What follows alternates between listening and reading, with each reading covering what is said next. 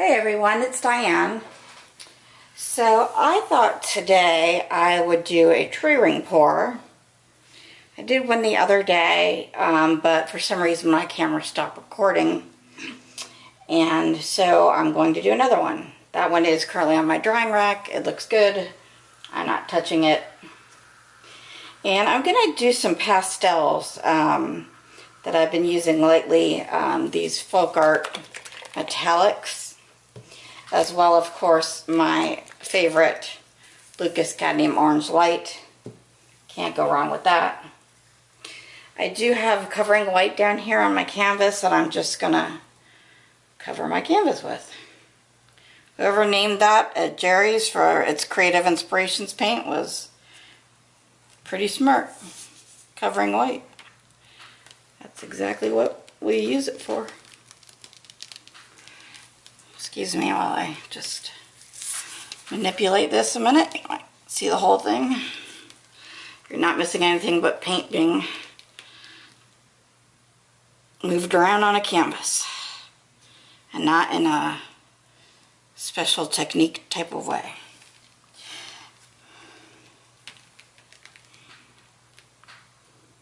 So,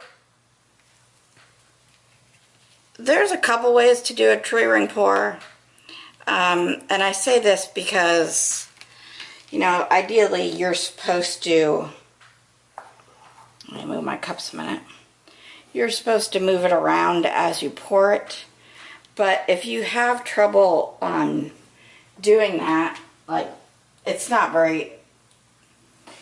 super hard, but sometimes it's not all that easy either. You can just pour it straight, as long as you're pouring it in a ring.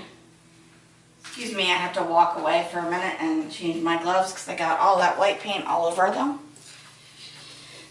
So here we are. I am going to get another pair of gloves real quick here. And I am going to go through layering the cup, everything, because I had a couple people ask me about it. They like to see the layering of the cup. So we shall show everyone. If you don't want to see that, feel free to fast forward. Just looking for my titanium white paint, which I just used yesterday. Oh, it's right in front of me. Right in front of my face. Love when things do that. Alright. So I'm going to spray it with my WD-40 silicone off to the side.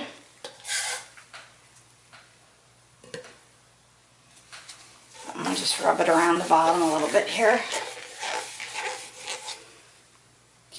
Now remember, what you put in there first comes out last. So I'm going to put white.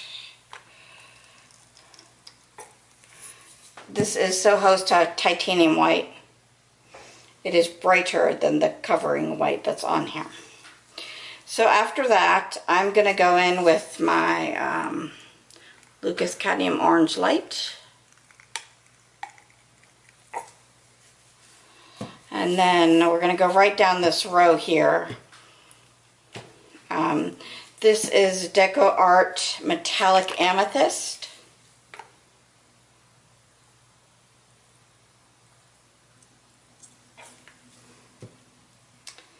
I'm going to put a little more white in between there. After that, I'm going in with Folk Art Metallic Ice Blue. Maybe a little more. Then Folk Art Champagne, also metallic. And then this is a pink, just craft paint I have. Not really sure. There's not a lot in here, so.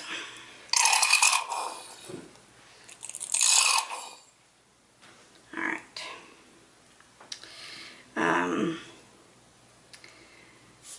Then I'm gonna do another layer back in with the orange. This is meant to be a pastel-like tree ring pour.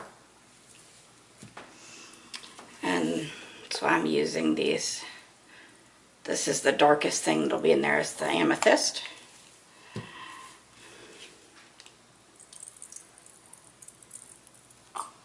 These craft paints, they are much thinner than your heavier body paints, which is good and bad for a tree ring. I'm going to see if I can get anything else out of this pink one. Take the cap off.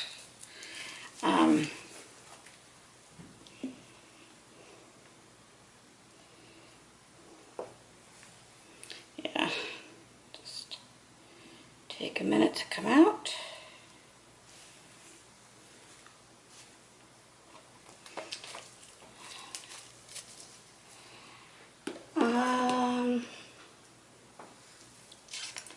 Now I do want something in there that's a little darker. So I think I do want to kind of keep it in the pastel colors. So I'm going to use Purple Lake by Creative Inspirations. It's purple, but it's kind of muted. If you've seen it, you know what I mean. And I just squeezed that all the way down through there. This is a 14 by 14 canvas, so I need to layer some more paint in my cup. And there's no silicone in here, which is fine with me. I like my true ring pours without cells. I mean, it's great with them too, but they don't have to have cells.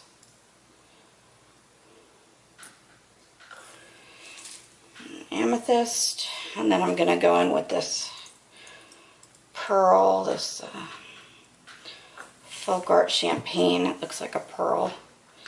And then the ice blue or blue ice. And let me get something to give this cup a swirl. I think we can start our tree ring pour. I'm actually hoping that I can leave some negative space around it. I like negative space.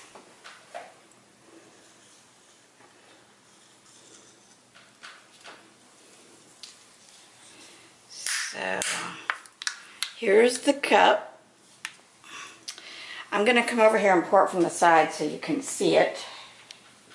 Last time when I did a kissing technique pour, I made the mistake of blocking the camera, so I will not block it.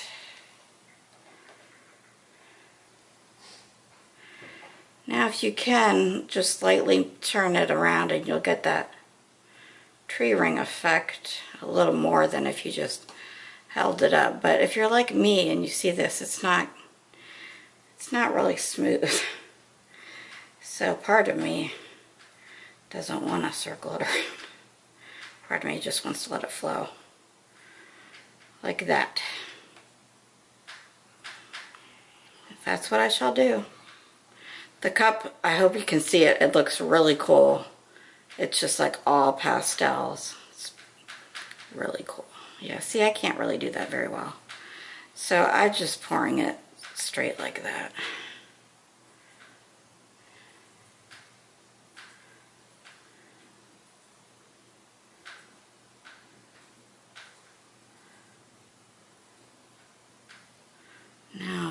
Now I'll try and move it around, just so we don't have mud.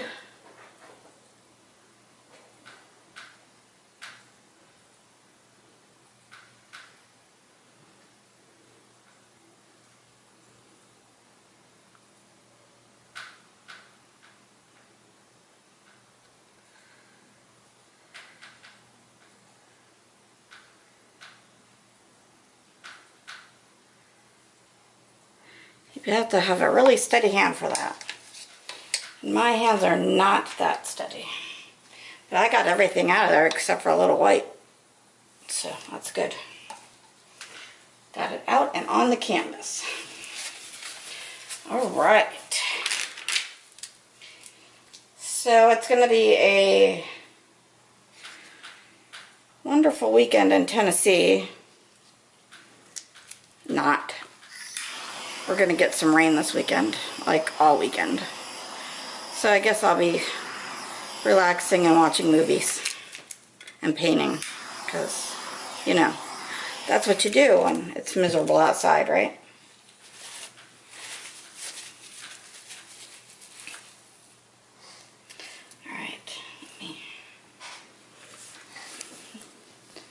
I'm going to turn this light down a little bit so you can maybe see better.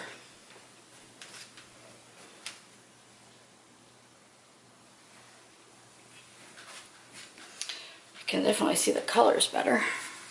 Well, I can. I'm sure you'll see it as I move it as well.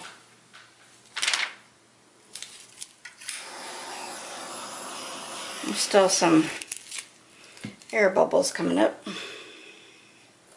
But we're going to start moving it around.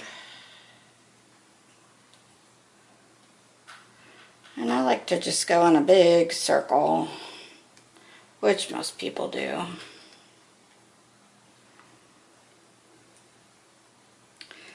Since I'd ideally like to keep it on the canvas, I will try my darndest. But the point is to stretch it out. So we're going to take it off down here. Come off. And taking it back. And taking it down here.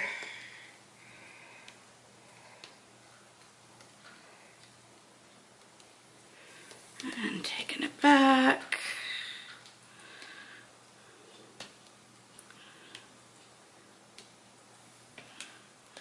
Take it off down there and bringing it back, and we'll bring it off down here,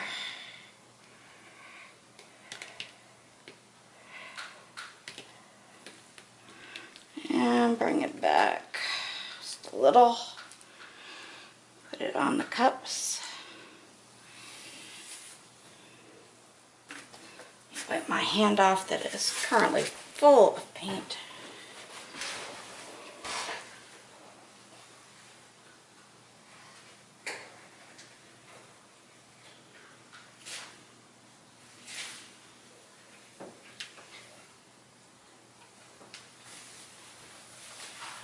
That's looking cool.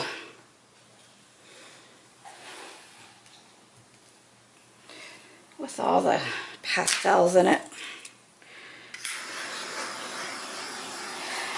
That darker, it almost looks cranberry-like. That's the purple lake in there. Glad I put something darker in there, otherwise it would have been too light. So let me give this a few minutes and then I will take you down for a look. Hey y'all, so here's my tree ring pour I just did with the pastel colors and then that darker purple lake in the middle.